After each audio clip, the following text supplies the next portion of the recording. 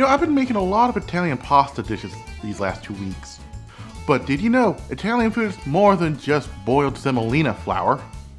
May I introduce you to this? The Porchetta Sandwich, a yummy little sandwich made from crispy pork belly. I'm letting you know right now, this is Italy's best kept secret since Benito Mussolini's My Little Pony collection. Side note, what is it with fascist ideologues and cute cuddly cartoon stuff?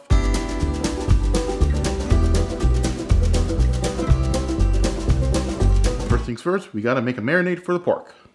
Let's toss in an ounce of fresh basil leaves, a teaspoon of fresh thyme, a teaspoon of oregano. Ideally you want to use fresh oregano, but I forgot to buy some, but still you can get by with dried. A quarter teaspoon of red chili flakes, 2 cloves of garlic, a teaspoon of salt, half a teaspoon of freshly cracked black pepper, and 3 tablespoons of extra virgin olive oil. Give it a little whirly in the food processor until you form a nice paste. Now for the main attraction. Pork belly. You're going to need about 3 pounds of skin on pork belly. Before we do anything, inspect the pork skin and make sure it has no stray hairs. If it does, burn these bad boys off. Come on, you get to use open flame. How can you not enjoy this recipe? Alright, let's drizzle on the marinade. First thing you gotta do, place all of our pork belly skin side down and slather on our marinade.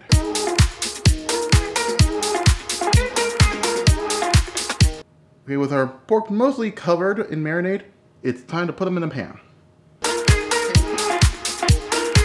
Alright, grab a paper towel and wipe off any excess oil that made its way to the bottom.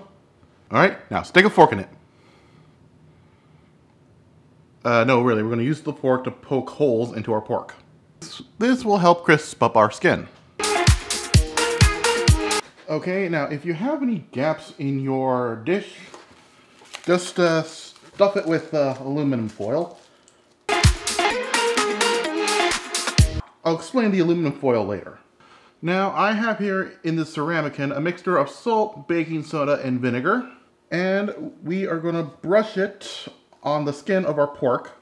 Don't worry, you won't taste it in the final product. Basically, our little mixture of baking soda, vinegar, and salt will aid in the Maillard reaction. And you know what else will help make our pork belly nice and crispy? Sticking it in the fridge overnight.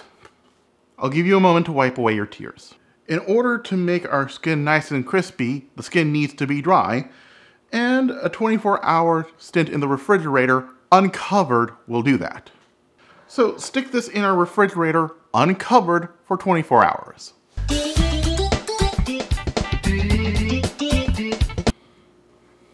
First things first, preheat the oven to 350 degrees.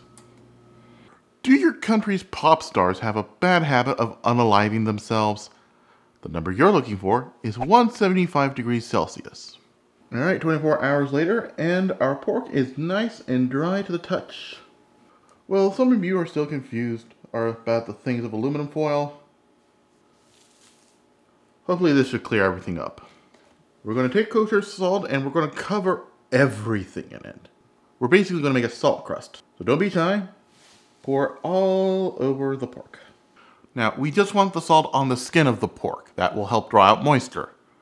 Hence the little balls of aluminum foil. And if some gets on the side, we'll clean it up later.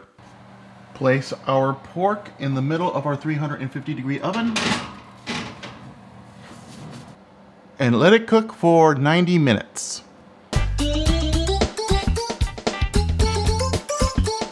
Okay, once the pork cools down a bit, and the oven stops making so much noise and it can stop polluting my audio, we can go on to the next step.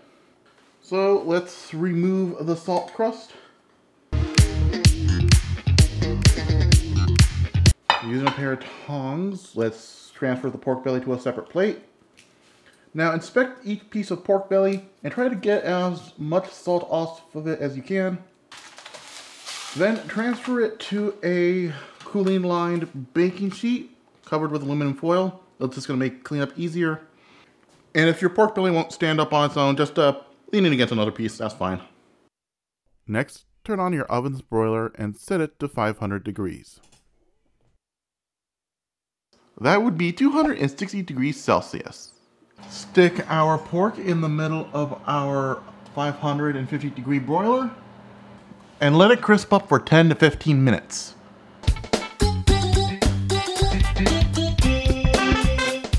Alright, with the pork cooled down and the oven finally shutting up, we can finally begin work on our sandwich. After 10 minutes, this is what our pork belly should be looking like. And this is what it should be sounding like.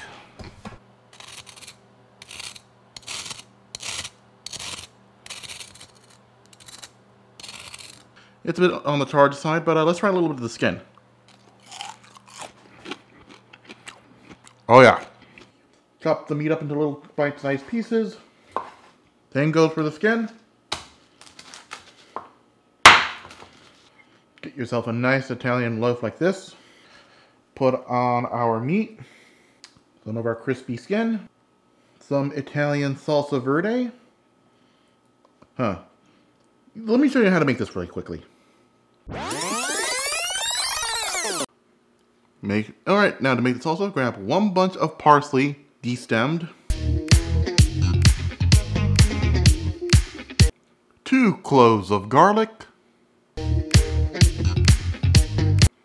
1 tablespoon of capers. Make sure they're drained of the brine. That'll be easy.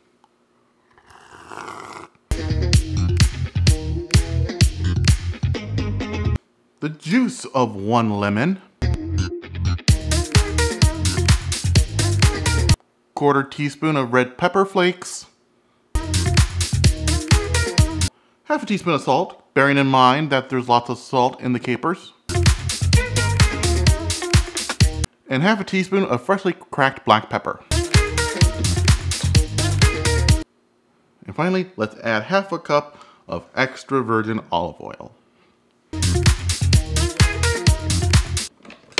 Give everything a nice swirl. You might have to scrape down the sides of the mixer, that's fine. Alright, we'll give it a taste test. You know, it's good. Anyway, pile it on top of our sandwich. Sun-dried tomatoes. And top off our sandwich with some arugula. And voila! After hours, and I do mean hours of work, our porchetta sandwich is ready to eat. This has been Jay's Cuttin Kitchen. I'm CRJ, making cooking fun and meaning it this time. What, were you expecting some sort of joke? It's so late at night, let me end. Thanks for watching. If you liked the video, smash the like button. If you really liked the video, become a subscriber and hit the bell notification icon. I upload every Thursday. Don't forget to follow me on Twitter, TikTok, Instagram, and support me on Patreon. Yeah, it was kind of messed up of me to make fun of K-pop suicides, but if it means pissing off K-pop stans and promoting my channel in the process, so be it.